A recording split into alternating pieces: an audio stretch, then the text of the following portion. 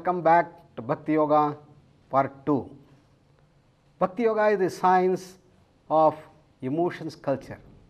To gain mastery over the emotions is the objective of Bhakti Yoga. Let us look at the schematic which gives the whole summary of Bhakti Yoga. We are all endowed with two qualities, Asuri and Daivi Sampat. Once we resolve that we develop the Daivi Sampat and reduce the Asuri Sampat, we are on the path towards the goal. We grow systematically from Kama to Prema, Prema to Bhakti, then to Sakshatkara. Sakshatkara in form is Saguna Sakshatkara, then various types of Samadhis, then the Nirvikalpa Samadhi or Nirguna Sakshatkar, and the Parabhakti, ultimately leading to Moksha, the abode of all bliss, knowledge, freedom and power. That is the absolute silence. So this is the whole journey of Bhakti Yoga. We have been seeing the whole essence of Bhakti Yoga is to learn the art of sublimation. If we try to control the emotions, we may end up with suppression. But how to move towards sublimation? The art is to slow down. It is energy management. Slow down all the reactions in eating, in thinking, in walking, in talking, everywhere there should be full mastery, full awareness and slowness. When there is a need for speed, yes, certainly you can invoke the energies and use it, but don't just waste it. That is the whole essence. For that, we have to convert our gross, violent emotions which enslave us towards the subtler and cultured emotions. Kama has to be transformed into Prema. What characterizes Prema is one of sacrifice. It is moving from Rajas to Sattva, is to move from the Nyaya level to the Dharma level. It is continuously giving and giving all the material possessions without expectation of anything in return, while in Kama we saw it is one of give and take. I give something, so I expect that you give me something in return. This goes on and on. Therefore, we have to raise to the next level the Prema, the real friendship. And from there, now we have to go to the next step, and that is where the Bhakti enters into picture. To move from Prema to Bhakti, we need to add on the dimension of surrender. Surrender is the process of Prapatti or Sharanagati, and that art of gaining mastery over the emotions through intensive and extensive techniques of Bhakti, we are going to now start learning. First, let us concentrate on the intensive techniques of Bhakti called devotional sessions. Devotional sessions are specially designed sessions which help us to transform ourselves from the grosser emotions to the subtler, and it consists of the trifold process of invoking the emotions, intensification and diffusion of emotions. When we sit together in a group and start singing, start participating in various singing, bhajans, namavadis, dhuns and so on in the devotional session, we must carefully watch what is happening to our emotions, how the emotions are getting evoked and how the emotions get amplified, intensified, and how the emotions go back to the diffusion. It is something like an intensive training for a wrestler who goes into the akhada and starts exercising himself either in a gym or in a place where he gets the training from his teacher. Gradually he learns to build up your strength by repeated compression and relaxation of the muscles, and by so doing repeatedly again and again, he finds that his power goes on increasing to lift higher and higher weights. He becomes stronger and stronger. In the same way, we have not trained our emotions, and in the intensive techniques, we start training our emotions by stimulating the emotions, triggering those emotional cells in the brain and amplifying the emotions, intensifying them and allowing them to diffuse. This trifold process is inherently built in the devotional sessions by which we start gaining mastery and control over the emotions. Look at the type of things that we use here. The universal prayers. Normally the devotion sessions start with universal prayer for the good of everyone. Then we use the bhajans, the namavadis and the dhuns. These are the ones which help us to amplify the emotions. Because in namavadis there is continuous repetition, and as you go on repeating and repeating, they get energized and they start growing, they start getting intensified. Dhuns are still simpler things in which the amplification takes place. I remember I went for one of the sessions way back, and in that Ramanavami session I was sitting and everybody has started singing that Ramanam. Rama Rama Rama Rama Rama Rama Ram Rama Rama Rama Rama Rama Rama Ram. And the same thing went on and on. 15 minutes, half an hour, 1 hour, 2 hours, everybody was getting saturated. Their emotions are getting intensified. 2 hours, 3 hours, the whole night started at 9 o'clock, went on up to night 2 o'clock. People went into almost an ecstatic state. And this is the process of intensification of the emotions.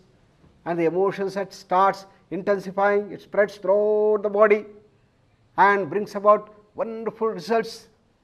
And that is the second phase. And at the end, there is complete diffusion of the emotions. And the technique that we use is called Nirvana Shataka.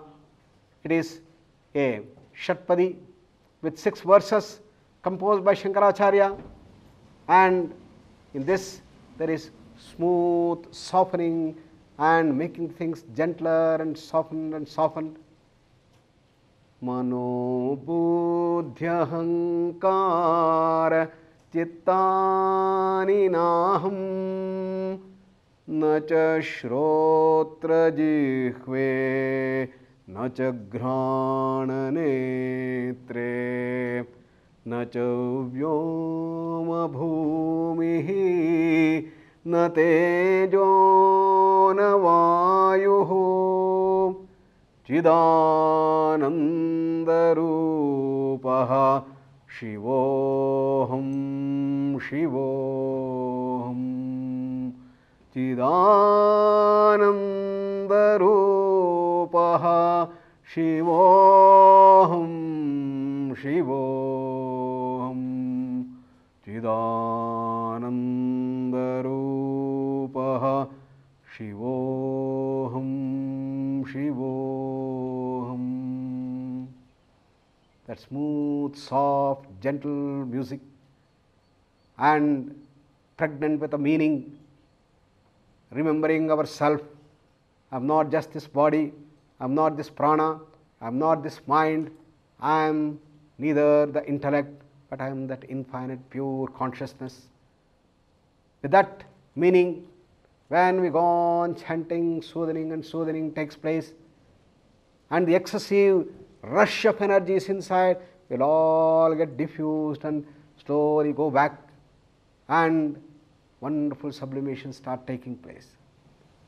And this is the whole science behind the devotional sessions, the intensive techniques to harness our emotions.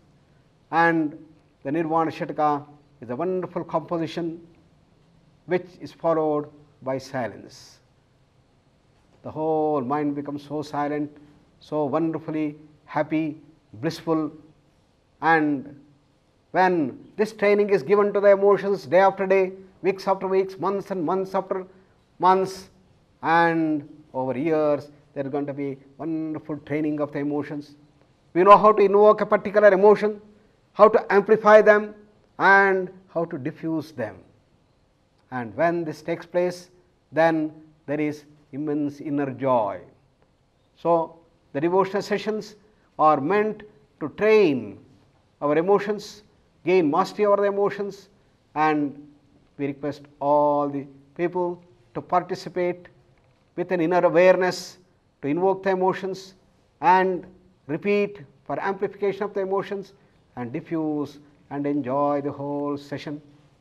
Every evening when we go on doing this process, then the enjoyment continues and there is bliss, more and more bliss and enjoyment continues. That is the intensive technique. Now we come to the extensive techniques. In the intensive technique, we allot certain duration of time, every day maybe half an hour, 45 minutes or 1 hour, and sit in the devotion session and participate. But then this entire thing should spread throughout the day, and that is the extensive technique that is talked about in Bhakti. In gaining mastery over the emotions, these extensive techniques are called as Anusandhana, that is recalling. And how do we do that? We had already taken a resolve that we move from violent emotions to softer emotions. We have to reduce our negative emotions and develop the positive emotions, and that is the whole process of Anusandhana, or what you call recollection.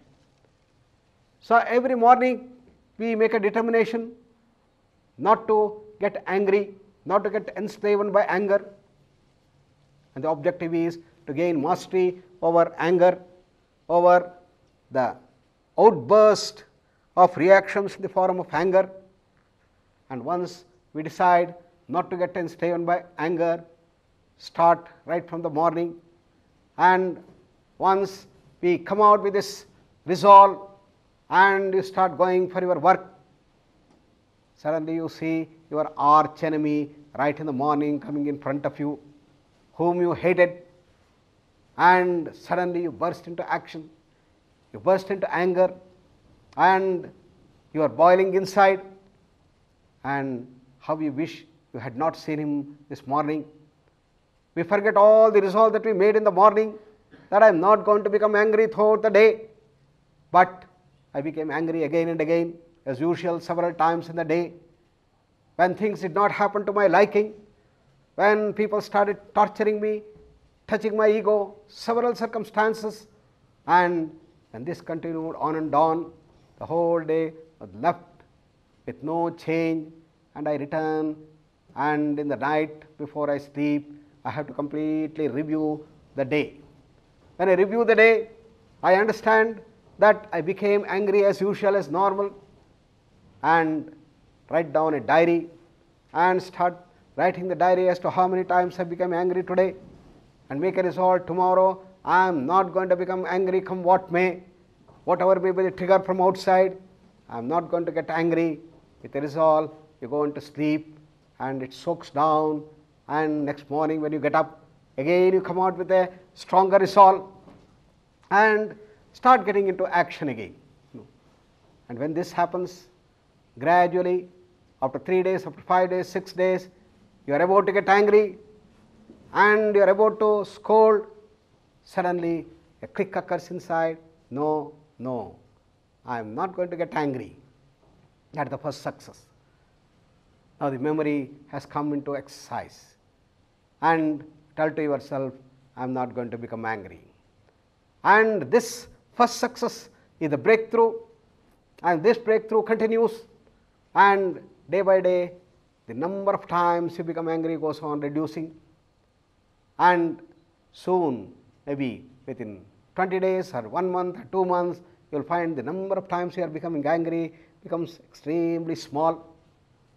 I remember we had one of the students, an elderly student, who was given to outbursts violently.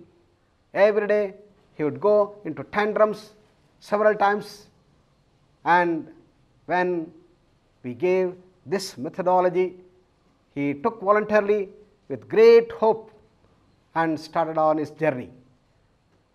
And after 1 week he came and told me Sir, what a miraculous change in my life. I had tried to control my anger several times in my life earlier, but never did I succeed.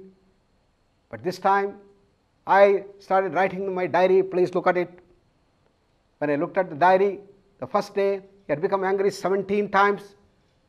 Second day, the third day, 18 times, then 16 times, 14 times, again it jumped up to 17, and now it started coming down to 12 and 10 and 8. At the end of the month, when he brought the whole summary, he had not become angry for the last 5 days. He said, it is a miracle in my life. How does this happen? Normally, we forget, and forgetfulness is a key feature of enslavement. And what we do here is go on remembering, and change our inner software, by which we start developing that inner awareness. So, we have to recall several times during the day, and when you go on doing it, the number of times we become angry goes on reducing. And initially the success shows up in action. What do I mean by action? Initially the anger will be so violent that when you get angry, you cannot control yourself. You go on there and beat him. In the barbarous earlier days, and even today in the undeveloped sectors of our country and the globe, the husbands beat their wives, thrash them when they become angry, when their ego is touched, when certain things happen which they don't like. And this is at the level of action. If you are at this level, then you withdraw. Your anger comes and you are aware that you are becoming angry and you are about to hit, say no, stop it, and you come back. As a father, you are about to hit your child for the mistake it has done, you are really angry, and when you are about to hit, suddenly your hand stops and you go back. First success. But you are scolding the child and making the child feel guilty. This goes on.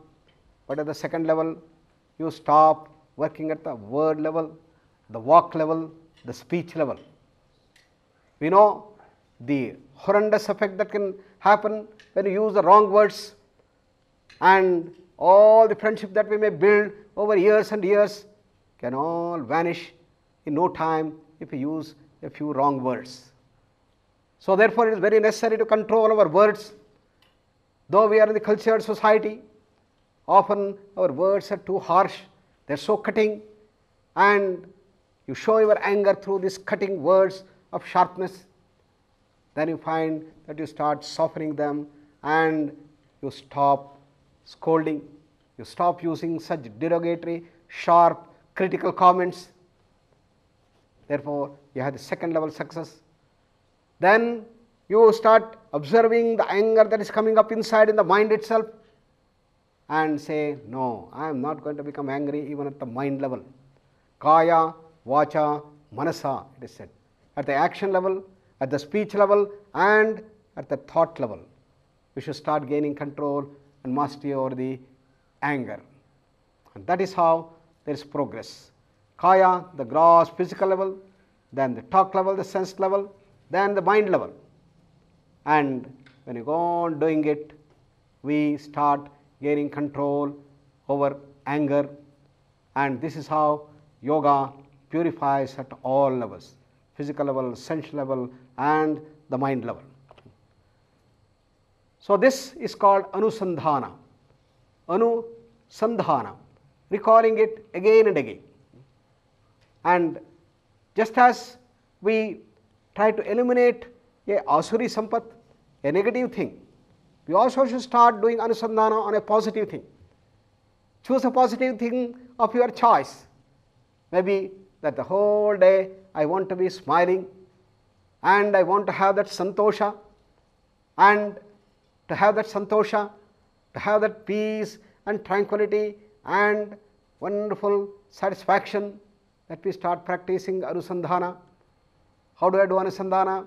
In the morning when I get up, I will determine that I am going to remember my happiness basically I am all happy. My original nature is infinite happiness and bliss. So let me be happy throughout the day.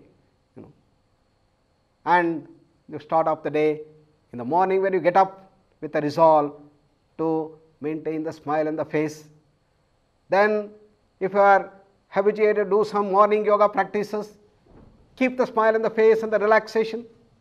Then before breakfast, before lunch, if you take in between tea, before taking tea, and afternoon tea, evening if you take some snacks, and before evening dinner and before going to sleep, write down how many times we were able to recall, and invariably in the beginning hardly you remember, because our habit of forgetfulness overtakes us, but gradually with practice day after day, with maintenance of a diary, we will be able to recall several times, and the happiness, the bliss and silence everywhere slowly starts coming up.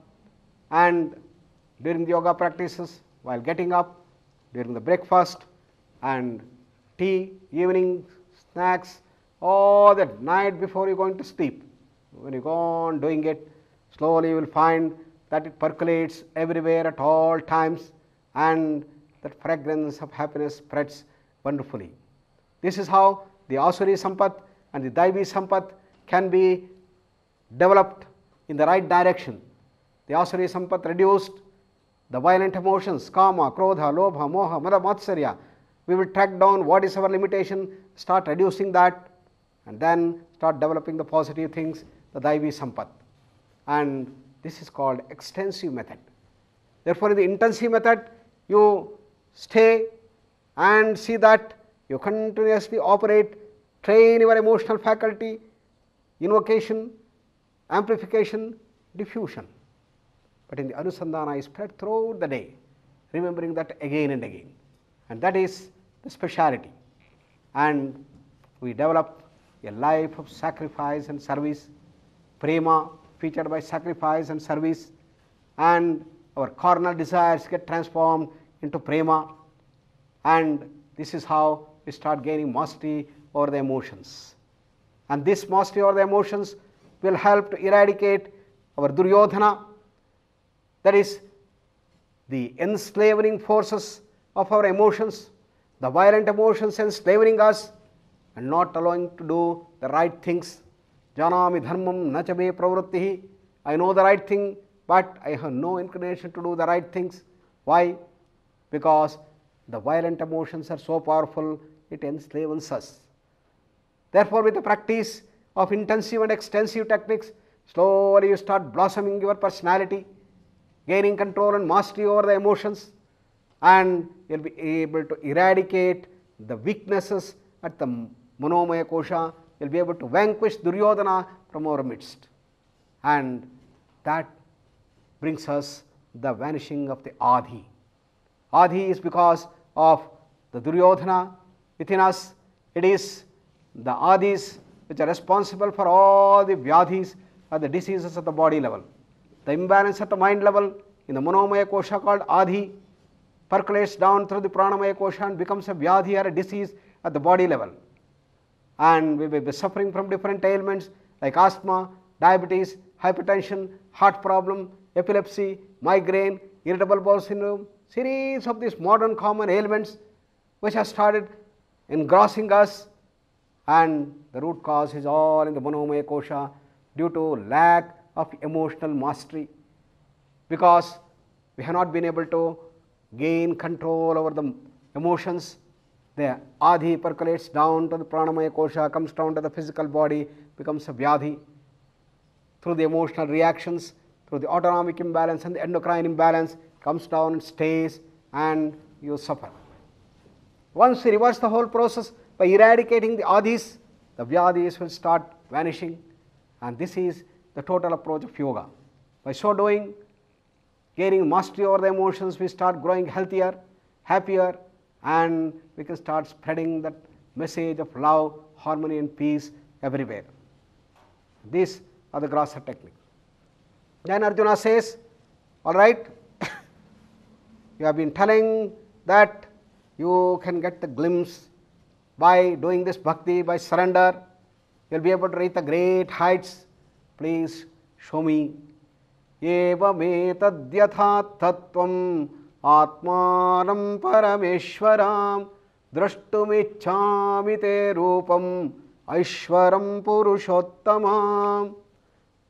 Shri Bhagavan natu mam shakyase drashtum anenaiva svachakshusham divyam dadami te chakshuhu pashyame yogamaishwaram.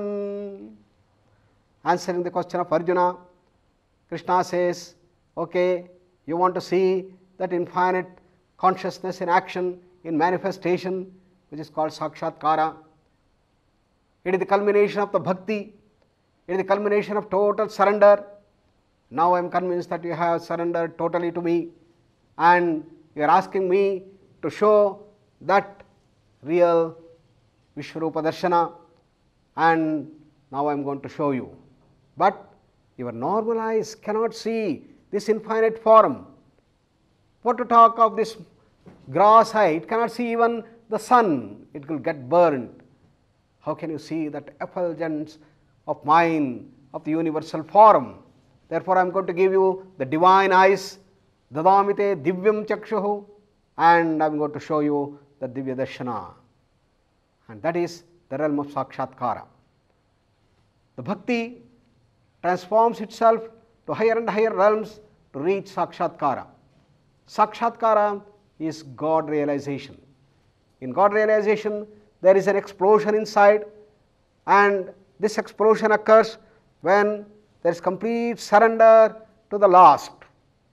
And we have the great example of Gadadhara, who became Ramakrishna Paramahamsa, who extolled bhakti, and let us just study what happened to him and how he got the Sakshatkara of the Kali in flesh and blood. How could he see this?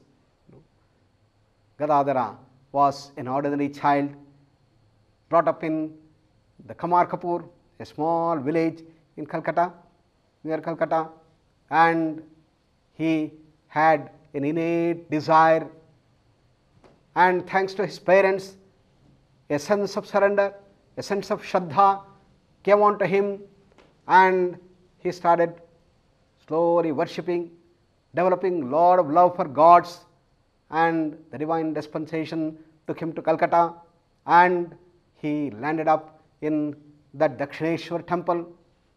And in Dakshineshwar temple every day he was worshipping Mother Kali, and his worship was very, very special.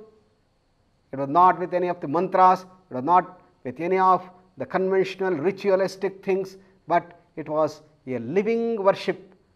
Considering Mother Kali in flesh and blood, Gadadhara was worshipping her to the utmost. As Krishna said, Mayeva mana adhatsva, May buddhim niveshaya, nivasishyasi mayeva, ata urdhvam na samshaya. His whole mind was totally absorbed in the worship of Kali. He intensely loved Mother Kali. From the Kama he had raised to the Prema, sacrificing everything, and had raised to the level of Bhakti, in which he started surrendering himself, and the whole day he was in the place of worship. He was doing the japa, he was singing the glory of the God, he was having the devotional sessions, and whoever comes, people could see that intense love, intense devotion for Mother Kali. He was unaware of the surroundings, and hours used to pass like minutes, and the whole day he used to be in the temple. And in the nights he would go into a burial ground where nobody would come. It was total isolation. Sitting there, he went on doing the japa of Mother Kali. So he was occupied all the 24 hours in a day. And as he says, not even a single moment his mind went astray. Every thought was related to Mother Kali, the glory of the Mother Kali, the grandeur of Mother Kali, all the qualities of divine Mother Kali, how Mother Kali has been the embodiment of all Shakti to establish Dharma in the society. And even in the terrified form, Gadadhara was able to see the divine manifesting in Mother Kali. So every thought was related to Mother Kali, and his mind was fully immersed, saturated with Mother Kali. Kali, Kali, Kali was an embodiment. And as we said, in Hanuman was such a great bhakta, and in every hair there was the reverberation of Rama. Rom Rom me Ram Nam, as it's often said. Similarly, in Gadadhara, every cell of his body was reverberating with the Kali. But still, he was not getting the Sakshatkar, he was not able to see the Mother Kali, and therefore, many months and years have passed. Now he started getting the doubt, he started getting the agony, and he would pour out his heart in front of Mother Kali. Oh Mother Kali, one more day is passed, and the evening bell rings in the temple, and still, why you have not given me darshan? Why you have not given me darshan? And when this went on and on, 2 days, 3 days, 5 days, 6 days, he was becoming more and more tense, more and more anxious, more and more concerned as to why he is not getting that. Then it flashed on him that yes, I have given everything possible to Mother Kali, but I have not given something very subtle which I have to today give. His mind was very silent today, highly satisfied, and he had planned the whole approach. And by evening, all people had left from the temple, the evening bell has rung and the doors were shut. It was in the night, and he has decided, yes, now today I am going to sacrifice my last to Mother Kali, and he gets into the sanctum sanatorium, the Garbhagruha, and the Mother Kali, the whole sculpture is there in front of him. He stands and then he says, Mother Kali, now please accept my offering of the last bit of my existence. And with great joy and satisfaction, he just pulls out the sword from there and is about to hit himself, cut his head and offer himself at the altar feet of Mother Kali. And then came the explosion. Then came the great revelation that Mother Kali comes in flesh and blood, and with the Abhaya Hasta, with the blessing hand, gives the darshan for Sri Ramakrishna. Gadadhara has seen Mother Kali, and when he was prepared to give up his life, the last bit of his attachment to the life in the form of prana, then comes the great revelation, and the Kali is flesh and blood, and she starts blessing.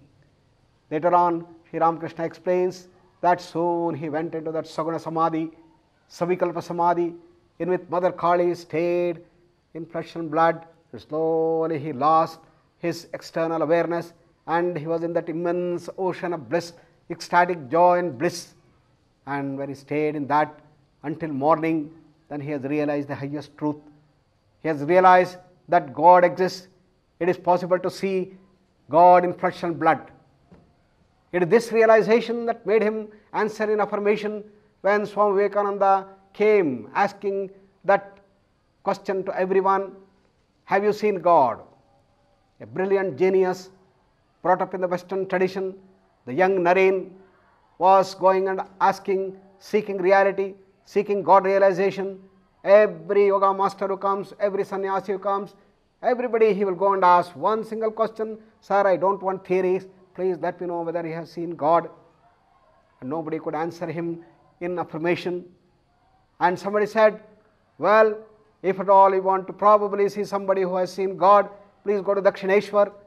And in Dakshineshwar, you have a man, Gadadhara, Sri Ramakrishna Paramahams, and probably he can show you God.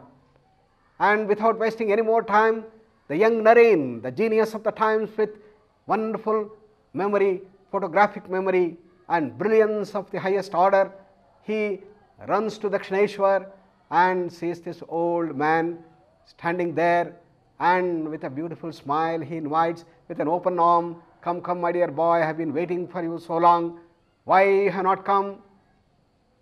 But as his objective scientific openness would allow him, Naren simply asked, "Sir, please let me know whether you have seen God. That's all what I want and nothing else." And for the first time he got the answer in affirmation. He said, "Yes, yes, I have seen God. Would you like to see God? I will show you. I will show you." How could he say this? It is because of that immense realization he had, Kali Darshan. And he says, "You see, there is a distance between me and you, but I have no distance between me and Mother Kali. Mother Kali is all the time in my mind, and the Kali is a living reality for me. And if you are interested, I will show you." Therefore, God realization is true. It is possible to see God. And what Sri Ramakrishna realized was that it is the real entry and not the end. And this is what Arjuna had reached the stage. Arjuna has come to that surrender, hearing all the explanations of Lord Shri Krishna, going deeper and deeper. His mind has started coming into that balance, and now the stage has come where he has heard from Krishna that the Lord exists everywhere, the God exists everywhere, even in the trees, even in the brooks, even in the wind, and it is this existence that one has to realize. And when Krishna says this, Arjuna pleads, "Please, please show me that wonderful form," and he was ready for the Sakshatkara. And when this happens, he gives him the divine darshan and shows that bewildering Vishnu Rupa. And what does Arjuna see in the Sakshatkara? He sees hundreds and thousands of hands spread everywhere. In the war field he is sitting on the chariot, and the Krishna showing that Vishwarupa, the universal form, hundreds of heads of all types, and in the front, in the back, in the side, to the left, to the right, it is spread everywhere. Nantanna madhyam na punastavadim pashyami Vishveshwara Vishwarupa. I am seeing that bewildering form, and it is spread everywhere throughout the sky, in the whole space, in front and back and sides, wherever he sees, it is the same bewildering type of form. And when he starts seeing that Vishwarupa, the universal form, then he sees not just as a static thing, it is a dynamic entity, and slowly the faces are turning fierce, they are full of anger, they start taking the fierce look of a Rudra Bhayankara, the person who is about to destroy. Then with the face of anger, the tongues have started coming out from each of the heads, and as the tongue comes out, the fire starts coming out as the blazing fire which starts spreading everywhere, and the whole war field is full of fire consuming everyone, and one by one all the great warriors from the opposite side, all the Kauravas, then the Karna, then the Duryodhana, then the Dronacharya, everybody getting consumed into that fire, into the bosom of that Vishwarupa. And Arjuna started seeing this terrific form, and in the Vishwarupa, when he starts seeing this, his mind is totally bewildered, and he could not take up this anymore. But in that clearly the vision is shown, the future is shown, that you are going to win and Kauravas are going to lose. And there may be the biggest of the invincible warriors on the other side. The Chiranjeevi Ashwatthama is there, the invincible Dronacharya is there, the great Mahagnani who has got the complete conquest over his death, the Bhishmacharya is there. In spite of it, see, the Dharma is going to rise high, is going to win the battle. That is the message that Krishna conveyed to Arjuna and said that this is the truth, this is the reality. And when Arjuna saw this, he says, I cannot anymore take this. And he is bewildered, he is full of fear at the terrific form, and tells to Krishna, please show me your other form. Please show me that soft form. And then tells to Krishna, Krishna, please, I cannot take that form anymore, please show me that form. When he says this, then Krishna says, okay, now I am going to show you my normal form, and comes back to his normal form and tells to Arjuna, oh Arjuna, look here, nobody has seen this universal form. And even the gods and goddesses, they very much wanted, but nobody saw. Adruštapurvam hrushitosmi društvam bhayena cha pravyatitam mano me tadeva me darshaya deva rupam prasida devesha jagannivasa. I rejoice that I have seen what was never seen before, but my mind is confounded with fear. Show me that form only, O God, have mercy. O God of gods, O abode of universe, please show me your original thing. And in that is contained the conclusion that God exists, and it is possible to see God in flesh and blood. And Gadadhara also understood that God exists in various forms, and all paths of bhakti are true. Whatever God we worship, in whatever form, we get the darshan in the same form. Then Krishna says that this form that we have seen is not easy to see.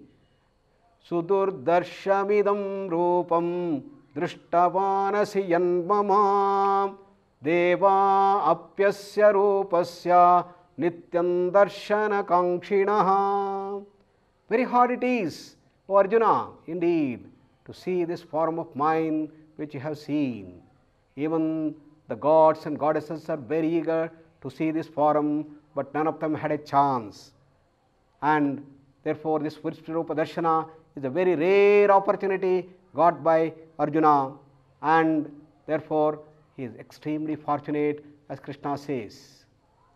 And he says that this universal form is the God realization, and it is possible to see God in flesh and blood. So what is the key point? The key point is total surrender, surrender to the last, when we are prepared to give up the last bit of our attachment to the prana, to the life itself, when we are prepared to cut ourselves at the altar feet of the Lord, then there is going to be an explosion, there is going to be sakshatkara, there is going to be the seeing of the Ishtadevata. That is the secret that Gadadhara learned, that is the secret Arjuna learned, that is the secret that all bhaktas learn. But for us, even to surrender, it is so difficult, because we are so much attached to our ego, we are so much attached to our likes and dislikes, our strong preferences, and we cannot surrender. So Vivekananda says, why is it so difficult? Because we think that in surrender we lose our individuality, we lose all our power, we lose all our creativity, we lose all our intelligence. That's our notion. But he says, no, no, surrender is no belittling of ourselves. Surrender is a process of expansion. Surrender, the process of surrendering our ego is a process of expansion of our personality. And all the faculties are going to blossom, and once we understand, then it becomes very easy to surrender. Very easy to surrender to your Ishtadevata. Gadadhara did not stop with the realization of Kali. He was a scientist par excellence. He said that I want to expound the other paths of bhakti. There are people who worship Sri Rama, there are people who worship Krishna, there are people who worship Christ, there are people who worship Muhammad. And is it that everybody who worship their own Ishtadevata will get the sakshatkara of their Ishtadevata? Look at his scientific openness and adventurous spirit, his tremendous zeal of doing the experimentation.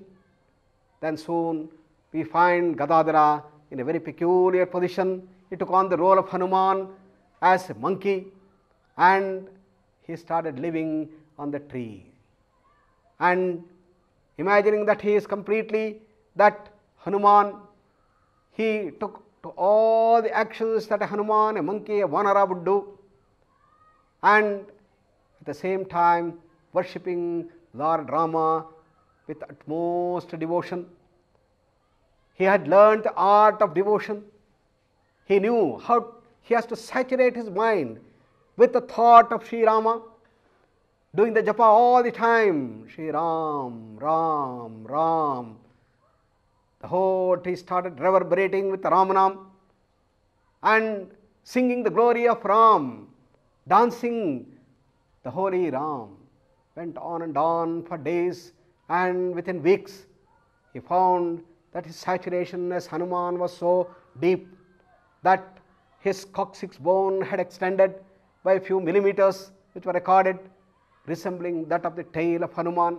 Such was the intensity of his devotion, and you could see that every hair was reverberating with the Ramanam as Hanuman would do, and soon he gets a sakshatkar of Sri Ram, and he sees Rama coming in flesh and blood in front of him when he was prepared to give up his whole life, and he had realized the truth that yes, the Dasya Bhava, the devotion of Hanuman to Sri Rama as master also would fructify to give the sakshatkara of Sri Rama, and that is the wonderful experiment that he did.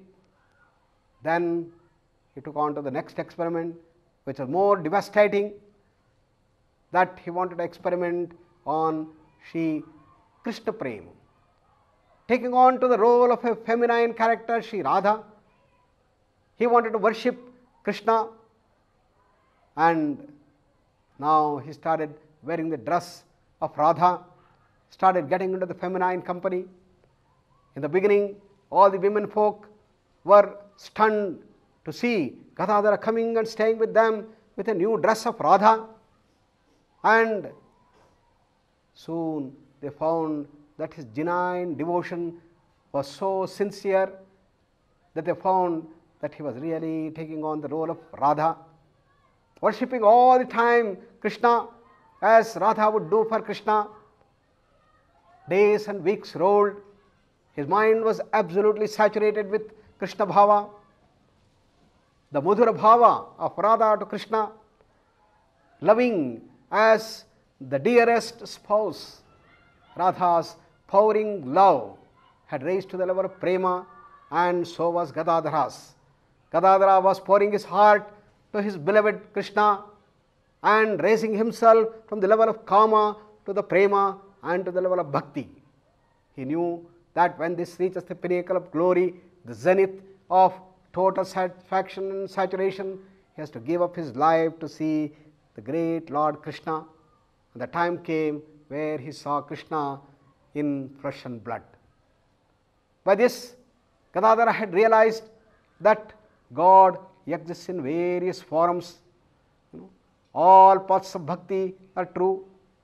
Depending on what type of God we worship, in whatever form, we get the sakshatkara, we get the darshan in the same form.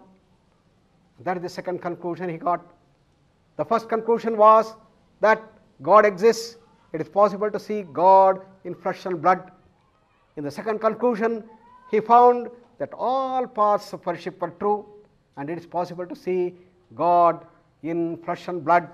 And whatever we worship, if we worship a small Rama as a baby, you get the sakshatkara of Sri Rama as a baby. If you worship the Kodandapani Rama, then you will get the Kodandapani Rama as our darshan.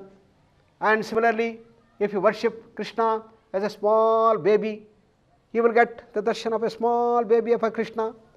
But if you worship Krishna as a great lover of the gopis, then you get the sakshatkara of Krishna as the lover of gopi.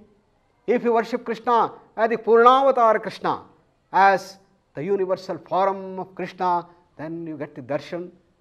And therefore, in whatever form you worship your fond God, you will get exactly the same form of God, and you get the sakshatkar. And that was the wonderful conclusion that he got, the second conclusion. And these conclusions came at a time when it was the dark ages in our country. It was the later part of the 19th century, where the people had lost all their moorings, the whole grandeur of our civilization, the grandeur of our Indian culture was lost from our midst, and the British had succeeded in brainwashing us completely through their education system. As Macaulay said, I am going to develop such an education system in India that I am going to prepare clerks and slaves who will have no individuality, who will completely remove from their minds all that is great in them. And such an education system was installed here. And by 1850, 1860, best of the intellectuals in our country have lost their confidence as we have in Indian culture. They thought our culture is a barbarous culture. It's a worshipping of the stones and trees and rivers, and there is no grandeur about it. A time has come that we have to change.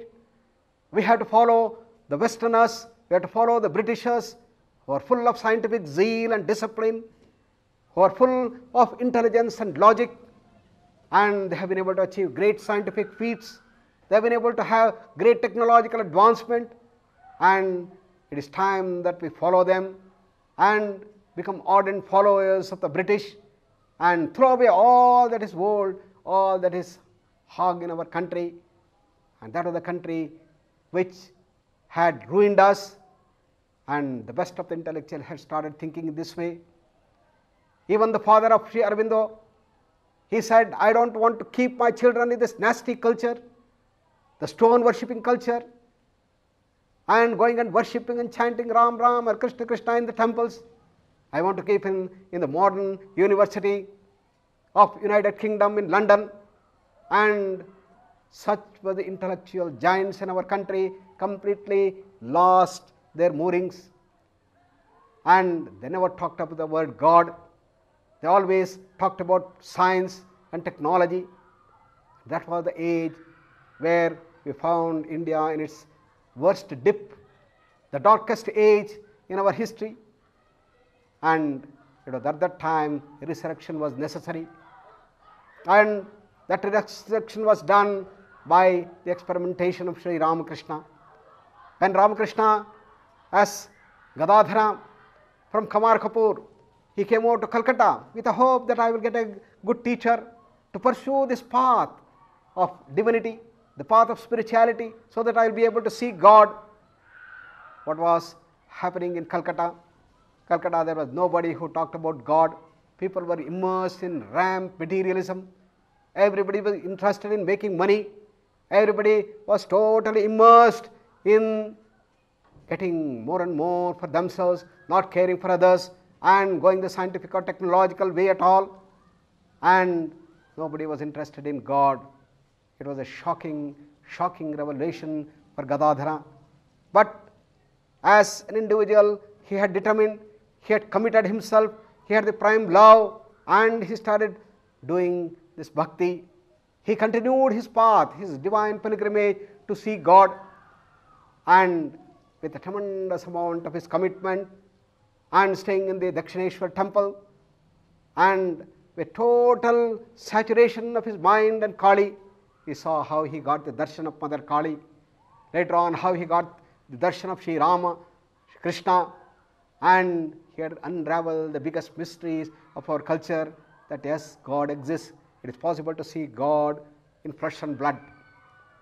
And that was the message that he transmitted to the best of the Western minds in Swami Vivekananda, the young Naren who came with the devastating question, have you seen God? The direct question. And he was able to answer in affirmation.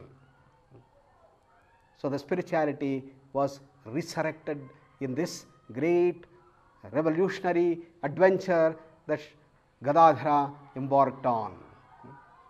And it was total commitment, his intense Shraddha, his intense love, his intense respect in our Indian tradition, and his love for God that made it possible to see God.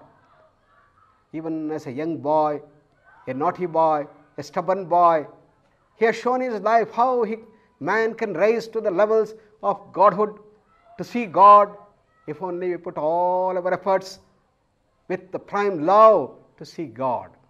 And that is the wonderful history of modern times in the path of devotion. And the Bhakti is the science of emotion culture. As individuals, we will start the whole journey by dealing with our simple emotions, the Daivi and the Asuri Sampat, reduce our negativities and start developing the positivities, and raise ourselves from the normal friendship to the real friendship. The friend in need is the friend indeed, and that is called prema, in which you go on giving and giving and giving without expecting anything in return. Mother's love for the child comes into this category of prema, and from there you raise to the level of bhakti, in which not only you give up your material possessions in preference to yourself, to your person whom you adore, the God that you worship, and not only your material possessions, you give up your own preferences, give up your ego, and that is the process of surrender, sharanagati, prapatti bhava. When you invoke this feeling of surrender, when we give up our ego, then there is going to be an expansion that starts. The personality starts growing, the mind becomes clearer, and it starts getting saturated more and more. And the time will come when we are prepared to give up our last bit of attachment to the life, when we are prepared to cut ourselves asunder, to sacrifice at the altar feet of our divine Lord whom we worship. Then there comes the sakshatkara, there comes the God realization, and that is the culmination of the first phase of bhakti, in which we are able to see flesh and blood. Let us all start moving towards this divine pilgrimage and start reaching those heights of sakshatkara. Thank you.